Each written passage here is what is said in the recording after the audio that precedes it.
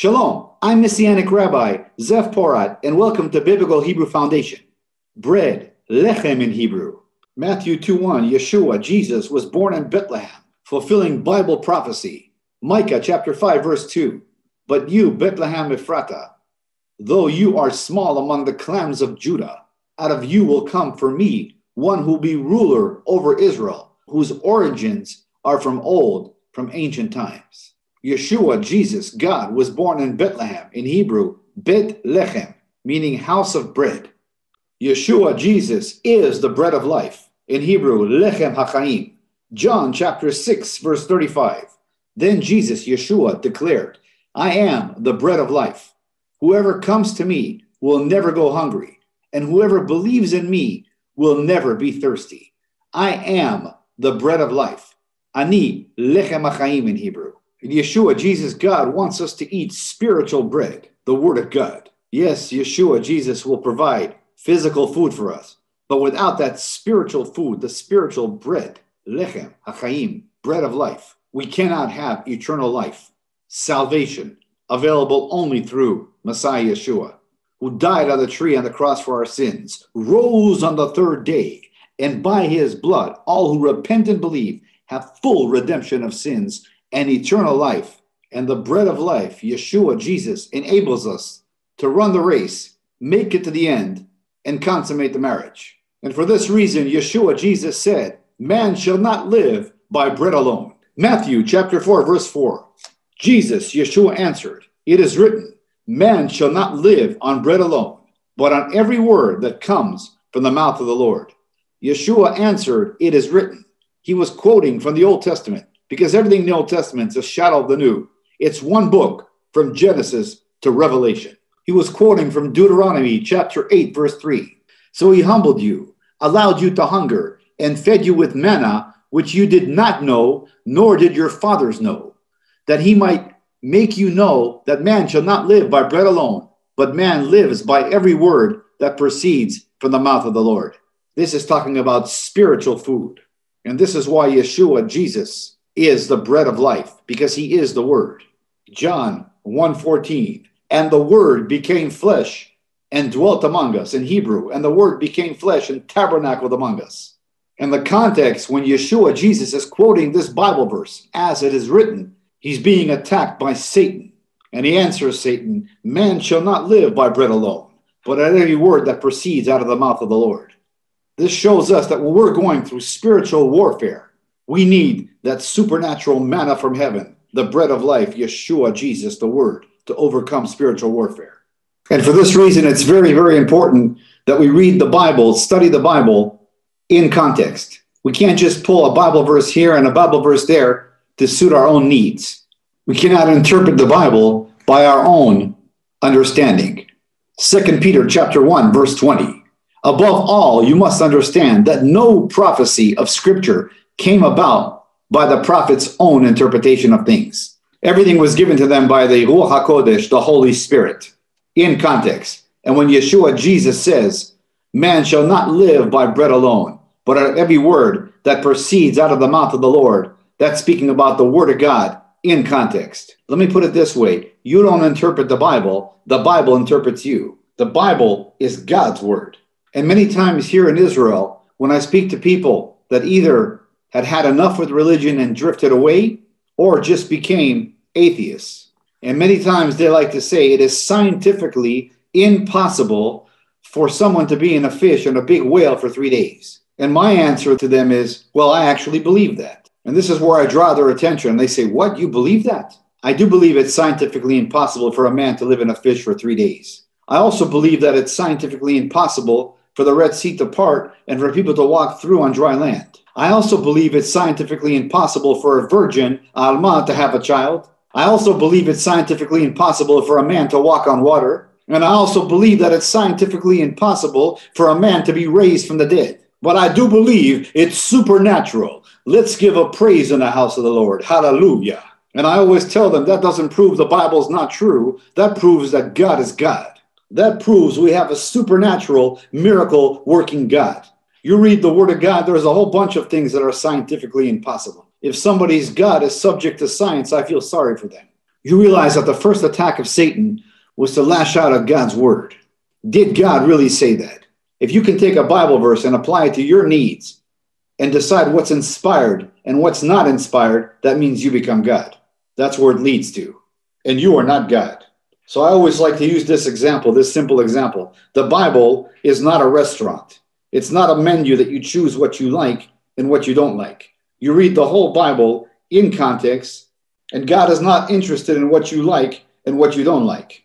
He's interested in truth, and the truth can only do one thing, and that is set you free. And we believe every word that's written in the Word of God, even if we don't understand everything. The Bible is not limited to our understanding. The Bible says, and I'm paraphrasing, that God's ways are higher than our ways. God lives outside of time, eternity. He created time for us so we can understand. Ultimately, there is no time. It's eternity. That's why the Bible says that a day with the Lord is as 1,000 years, and 1,000 years is as a day with the Lord. And I'm paraphrasing. And that's why the enemy is doing everything he can to try to discredit God's word. It started in the garden, and it's continuing right now, because Satan knows that his time is near. Satan knows that his time is numbered. And that's what he did with Adam and Eve in the garden. He cast out on the word of God. And that spiritual warfare is continuing right now. We see it every day here in Israel as we preach the gospel. And that's why it's so important to understand that God's word is bread. It's spiritual bread. That's why we never say there's many authors of the Bible. There's many writers, but there's one author, and he's the King of Kings and Lord of Lords, Jesus Yeshua. And those writers were writing under the inspiration of the Ruach HaKodesh, the Holy Spirit. Number one, the Bible is our daily bread. In Hebrew, lechem hayomi, our daily bread. Exodus chapter 16, verse 4. Then the Lord said to Moses, behold, I will rain bread from heaven. Notice, bread from heaven, lechem yashamayim, for you. And the people shall go out and gather a certain quota every day.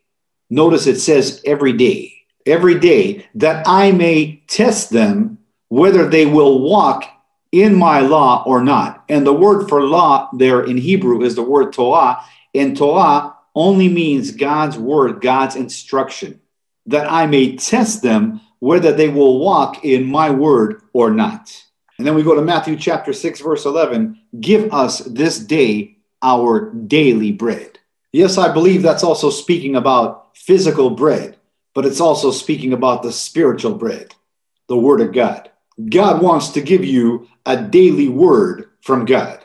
And that's why it's so important to start your day by reading the Bible. Every day, the first thing I do is pray and read the Bible. What was your word of God today? What did you receive from God today? Give us our daily bread. Here's an amazing Bible verse. I love this Bible verse. Psalm 68, verse 19. Blessed be the Lord, who daily loads us with benefits. Reading the Bible every day, being in the Word, is a supernatural benefit because it enables you to run the race, make it to the end, and consummate the marriage. And in the process, during the spiritual warfare, the sanctification process, he loads you with the benefits, kingdom benefits. We live at a time that it's easy to read the Bible. You can get it on your phones, on your computers, on your iPads. It's free, easy access to the kingdom benefits. Number two, not only is it our daily bread, it's our sustaining bread. God wants to give you a word from his word every day. And many times you'll read the Bible, and then later on in the day, something will happen and you'll say, oh, that's why I read this verse today. You'll understand why God was speaking to you. And I'm sure that's happened to many of you. So it's a daily word from God. Our sustaining bread, Matthew 4, verses 3 and 4. Now when the tempter came to him, he said, if you are the Son of God, command these stones to become bread. Remember, Jesus Yeshua has been fasting already for 40 days. In Matthew 4, verse 4. But he answered and said, it is written, man shall not live by bread alone, but by every word that proceeds from the mouth of the Lord. And I quoted that earlier in the message, and now we're getting the context. Yeshua, Jesus, used the word of God as a spiritual warfare weapon against Satan. 3 times he answers Satan and says, it is written, it is written, it is written. And he wants us to have daily bread And he set the example. He's God. John 13, verse 15. I have set you an example that you should do as I have done for you. And we can see here that Yeshua, Jesus, God, uses the word of God in spiritual warfare combat against Satan. It is written, it is written, it is written. Notice the Bible verse doesn't say by every word that you like, by every word that's taken out of context. It says by every word that proceeds out of the mouth of the Lord. That's everything from Genesis to Revelation in context. We need food to sustain our natural bodies. You need spiritual food to sustain your spiritual bodies. Let me say it a different way. Many believers are dying from spiritual malnutrition because they're not eating the Word of God. This is bread, the Word of God. Isaiah 55, verse 2. Why do you spend money for what is not bread, and your wages for what does not satisfy? Listen carefully to me and eat what is good. In other words, why do you spend your time not feeding your spirit? Listen carefully and eat what is good. That's referring to the Bible, the Word of God, and let your soul delight itself in abundance. In other words, the Word of God is going to feed your soul. Daily bread, the bread of life, lechem hachaim in Hebrew. Look at Job chapter 23, verse 12. I have treasured the words of his mouth, that would be the Bible, more than my necessary food. And we can keep on going. It is a biblical pattern. Look at Joshua chapter 1, verse 8. This book of the law, and again, the word law in Hebrew is the word Torah, which only means God's instruction, God's word. It's not religion. This book of the law, the word, shall not depart from your mouth, but you shall meditate in it day and night, that you may observe to do according to all that is written in it. Now watch this. For then you will make your way prosperous, and then you will have a good success. I'm going to read it again. For then you will make your way prosperous, and then you will have good success. I can't emphasize enough how much this Bible verse and other Bible verses like this have been taken out of context for the prosperity gospel. That's why it's so dangerous to take a Bible verse here and a Bible verse there and apply it to what you want. Because if you do that, you can pretty much apply a Bible verse to anything you want. That's why it's so important that we read the Bible with spiritual eyes through the Holy Spirit and don't take anything out of context. And so the context here is God wants to bless you, but he wants to enable you to be an ambassador for the kingdom. He wants you to enable you to be a light in this dark world. And he wants to enable you to run the race and make it to the end, what we call the sanctification process, to die in Messiah Yeshua daily, repent, and run the race, make it to the end, and consummate the marriage. That's what this Bible verse is speaking about.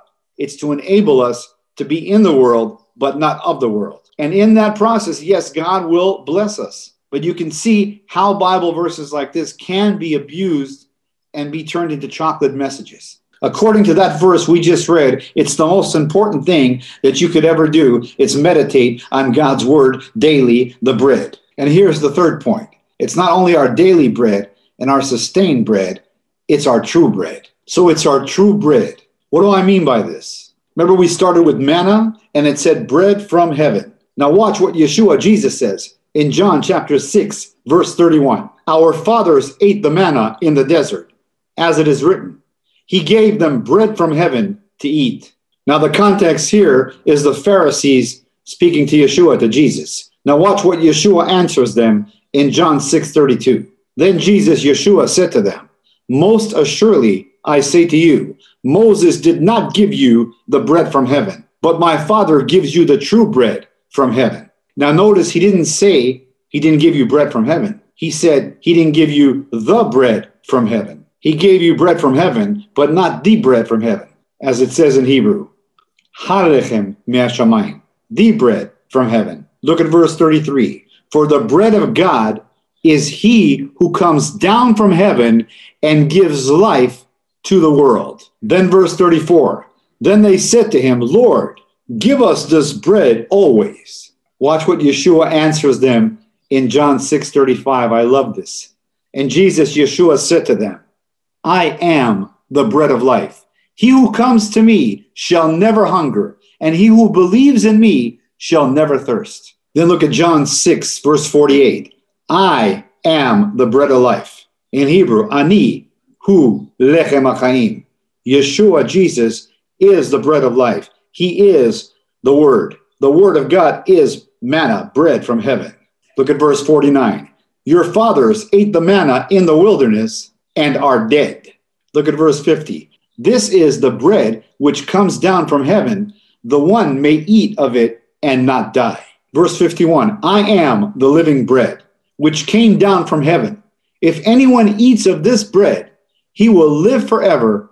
And the bread that I shall give him is my flesh, which I give for the life of the world. John 1:1, in the beginning was the Word, and the Word was with God, and the Word was God. Yeshua is God. Yeshua is the Word. Yeshua is the bread of life. Look at Revelation 19, verses 11 to 13. Now I saw heaven opened, and behold, a white horse, and he who sat on him was called Faithful and True. And in righteousness he judges and makes war. His eyes were like a flame of fire, and on his head were many crowns. And he had a name written that no one knew except himself. This is speaking about Yeshua, Jesus, God. He was clothed in a robe dipped in blood, and his name is called the Word of God. Why is it so important to know this? When you read the Bible, you are taking in Yeshua, Jesus, God. Look at John chapter 6, verse 63. Jesus said, Yeshua, the words that I speak to you are spirit and they are life.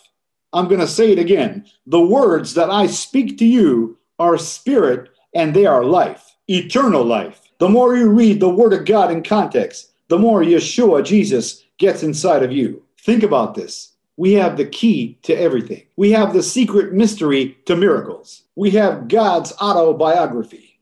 Not biography, he wrote it. We have the words of eternal life. We have the answer to every problem. And it's an app on phones that people very seldom open. I can promise you, based on the Word of God, the more you're in the Word, the more it changes your life. Many times when we pray here in Israel, God directs us to a scripture. Our decisions are made by the power of the Holy Spirit, are made by the Word of God. Doesn't mean we always understand everything, but we know that he works all things for good. Pray and ask yourself today, what is the Holy Spirit saying to you? Because many times people email us or ask us, I don't think God is speaking to me. God speaks to us every day through his word, the daily manna, the daily bread. I pray this teaching has blessed you as it has blessed me over the years. Let's continue to stand together as the one new man, Ephesians 2:15. Work the harvest together, bring the gospel back to Jerusalem, and go home. And for Zion's sake, we will not keep silent. Isaiah 62, verse 1. For Zion's sake, I will not keep silent. For Jerusalem's sake, I will not remain quiet, till her vindication shines out like the dawn, her salvation like a blazing torch. And we know that the word for salvation in Hebrew is the word Yeshua, her Jesus, like a blazing torch. And we know that he's coming back with fire in his eyes as the Lion of the tribe of Judah, Al Yehudah, to take back everything that the enemy has stolen. And until that time, we will continue to preach the gospel no matter what. Until next time, I'm Messianic Rabbi Zev Porat, sending you blessings from Israel in the mighty name of the King of Kings and Lord of Lords, Al Yehudah, the Lion of the tribe of Judah, the great I am, Jesus Yeshua. Amen. Every knee shall bow and every tongue will confess that Yeshua, Jesus, is God. Hallelujah. Amen.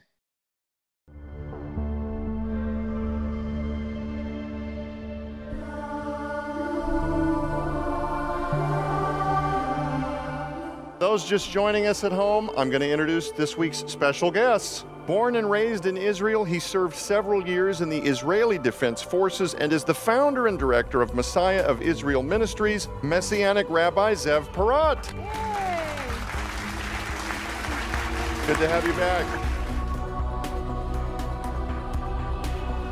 Dr. Tom Horn, who is the CEO of Skywatch TV, an acclaimed best-selling author himself, raves about Blood Alliance. He says, Messianic Rabbi Zev Porat has done it again. In Blood Alliance, he's taken several deep mysteries of God's Word and served them up in a thoroughly understandable, engrossing, and biblically contextual manner. I assure you, he says, once you see the truths that Zev brings into glorious revelation, you'll soon begin to recognize those truths throughout the Scriptures, hidden in plain sight, from first to last. Blood Alliance is an absolute treasure trove. Have you ever heard of God's Threshold Covenant? If you haven't, you're in for a roller coaster ride of biblical discovery that will enhance your understanding of God's Word and the application of it to your daily life like never before. Messianic Rabbi Zev Porat will be taking you on a much deeper dive than you've probably ever previously experienced. In Blood Alliance, you'll come to understand the true nature of spiritual warfare like never before. You'll uncover the biblical truth about long-held traditions that still assault God's truth and His grace to this very day, throwing massive doctrinal confusion into almost the entire modern Christian church world. Finally, learn the truth about the temple on the Temple Mount and what the Old Testament and New Testament clearly lay out for the last days.